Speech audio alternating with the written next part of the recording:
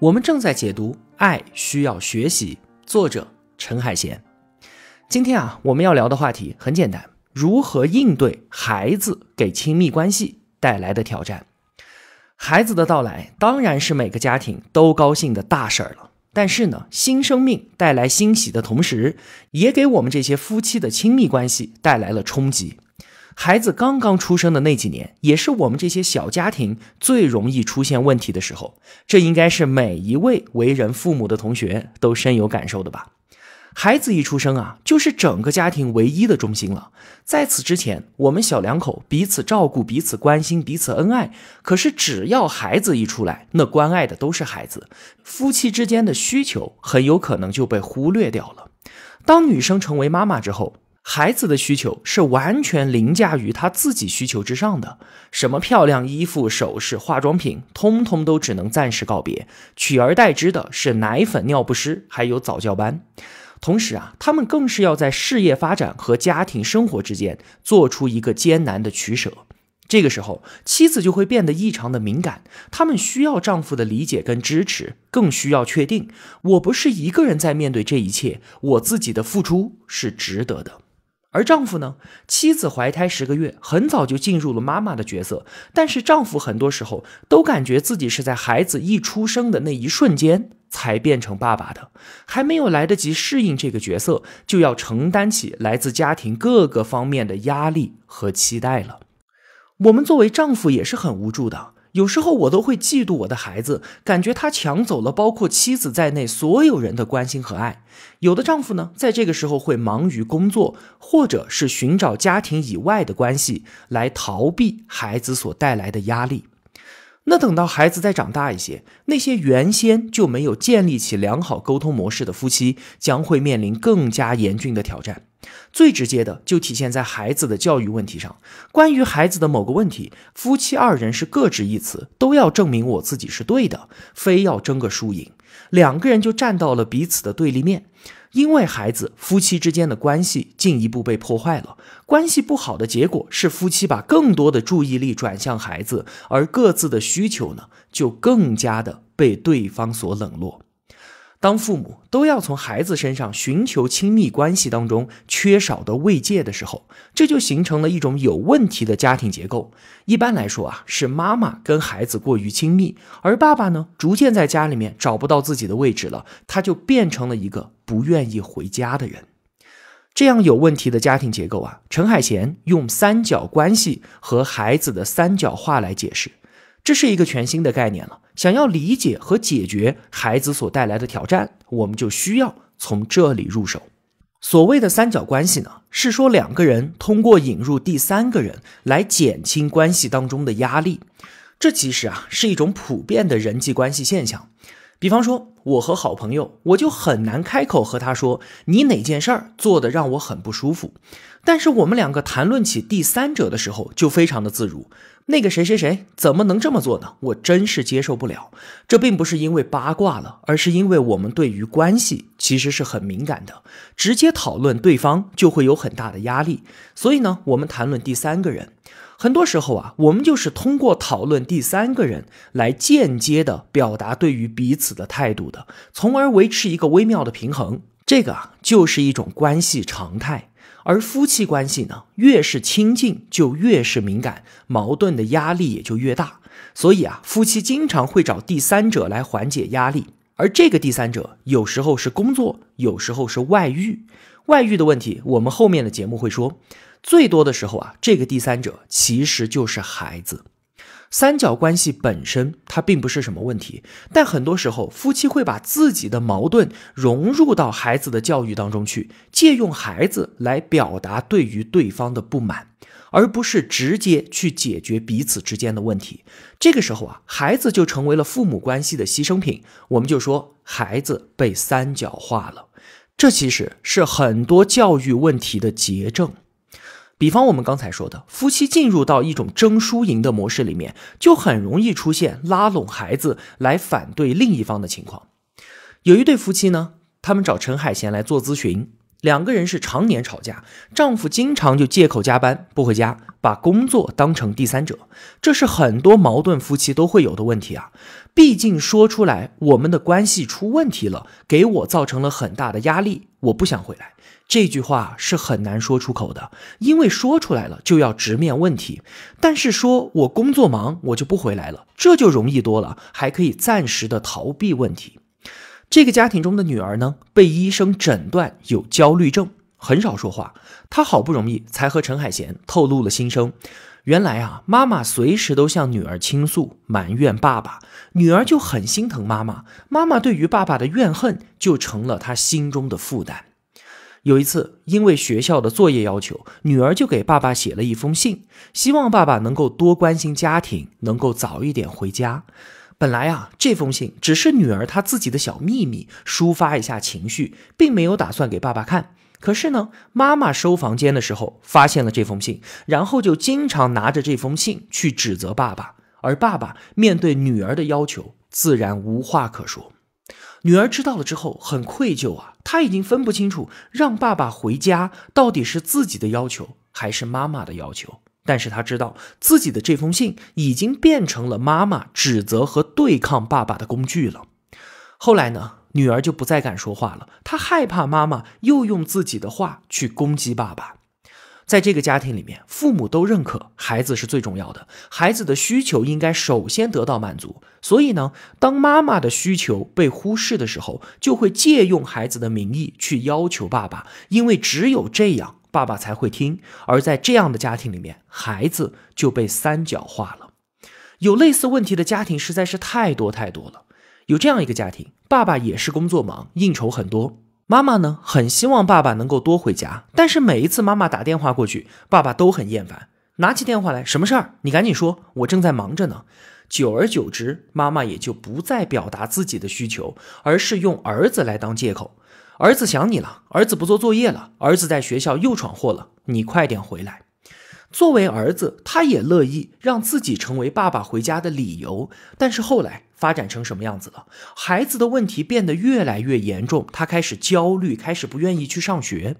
在咨询室里面啊，这个孩子说，我知道自己的问题就是妈妈让爸爸回家的理由，如果这样确实可以让爸爸回来，那我愿意一直做这个理由。这个孩子就为了维系父母的感情，不惜牺牲掉自我的发展，甚至把自己给变成一个病人。还有更多的家庭啊，是父母当中的一方，多半是妈妈和孩子结成联盟去对抗爸爸，孩子吸收了妈妈大量的负面情绪，跟着妈妈一起去怨恨爸爸。这样一来，一方面呢，爸爸想要回归家庭就变得更加困难了，而妈妈呢，对于爸爸的不满，通常不正是因为爸爸的缺席吗？那结果就是这个问题更加的严重。另一方面，妈妈的心事成了孩子的压力，而且孩子把妈妈当成是同伴啊，和妈妈一起对抗爸爸，那么父母作为管教孩子的角色就缺失掉了，教育孩子会变得异常的困难，甚至孩子会彻底的失控。作为孩子来说，他对父母都是爱的，但是当父亲和母亲之间出现问题的时候，同时爱两个人，这就变成了一种矛盾。孩子怎么办？他会自我调整来适应这种矛盾，比方说无条件的支持妈妈，然后反对爸爸。于是呢，孩子就会忽略掉爸爸的好，放大爸爸的坏，成为妈妈的安慰者。孩子会认为爸爸就是我们这个家庭关系当中的迫害者，妈妈是受害者，而自己是解救者。家庭关系一旦这样固化下来，就麻烦了。我们都听说过这样一句话，说敌人的敌人就是我的朋友，那么敌人的朋友呢，就是我的敌人。对方的角色是什么，这就决定了我怎么去解读他的行为。我们对于敌人的怨恨是会被放大的，而同情会被压抑，反之亦然。可以说啊，很多时候就是屁股决定了脑袋。有这样一个家庭，父母之间矛盾很深，女儿在妈妈抱怨爸爸的声音当中长大，女儿的角色就是妈妈的同盟和爸爸的反抗者，这就是一个典型的三角化关系。后来啊，女儿长大了，回忆起自己的童年就说，现在回想起来，其实爸爸对我很好的，每次和弟弟有矛盾，爸爸都会站我这边，有什么好吃的也总是想着我，他是想亲近我的，只是呢，长时间以来我都看不到这一点，因为他欺负妈妈，我就没有办法接受他的好。你看，因为角色的固化，所以女儿就忽略了爸爸的好，只留意父亲坏的那一面。女儿小时候有一次在激烈的反抗爸爸，说出了一些类似你是一个不合格的爸爸这样的话，妈妈听见了觉得不妥，就跟爸爸一起批评女儿，说她不懂规矩。女儿一下子就炸了，她感觉遭遇到了妈妈的背叛。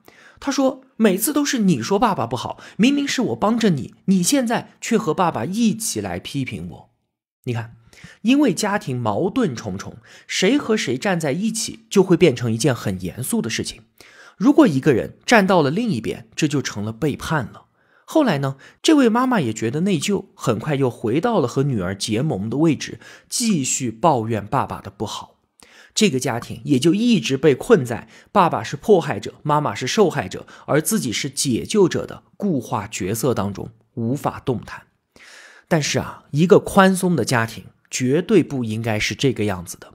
角色的流动和联盟的转换应该是轻松并且自由的。比方说，爸爸喜欢打游戏，孩子和妈妈一起批评爸爸，说爸爸贪玩，不带我们出去玩。这个时候，妈妈和孩子是一伙的。妈妈在家里发脾气了，爸爸和孩子做鬼脸，抱怨说妈妈的脾气真大。这个时候呢，爸爸和孩子又是一伙的。当妈妈和爸爸争论谁洗碗的时候，孩子站出来做主，说妈妈做饭，妈妈很辛苦，所以呢，爸爸洗碗。这是一种良性的三角关系。更多的时候，爸爸和妈妈一起批评和教育孩子。你看啊，在不同的场景里面有不同的结盟方式，这种流动性很随意，但是很重要。在不同的关系里面扮演不同的角色，我们才能够体会到更多不同的自我，接受各种复杂的情绪，而不是一直压抑着某一种情绪。在关系里面，情绪是副产品，关系流动起来了，情绪才能得到舒缓和释放。什么意思呢？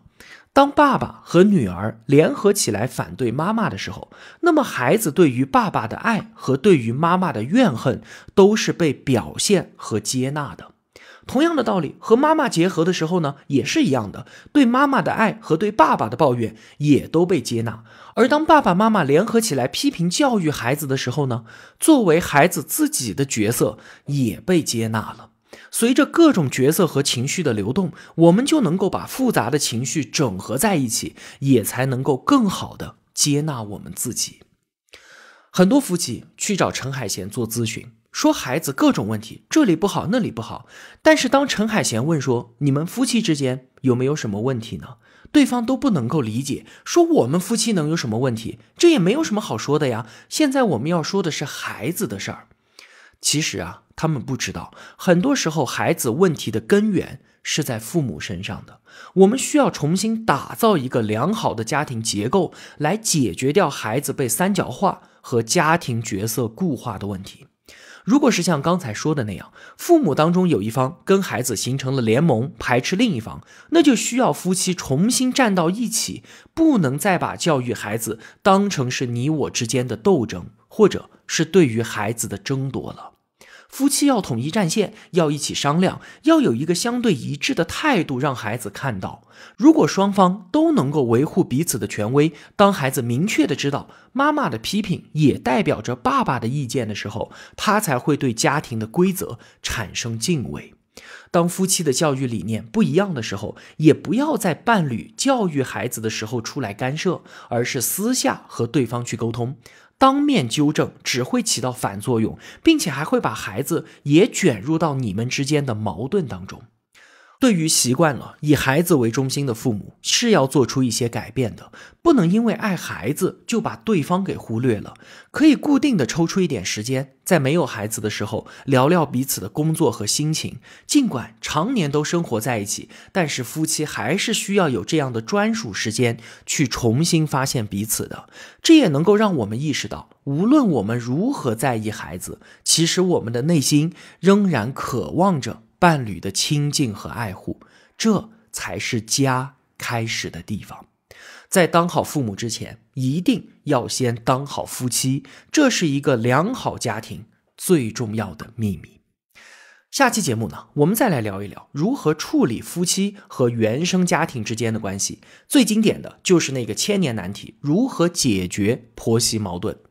好了，今天的节目就是这样了。我是小树洞，我在小树洞频道与您不见不散。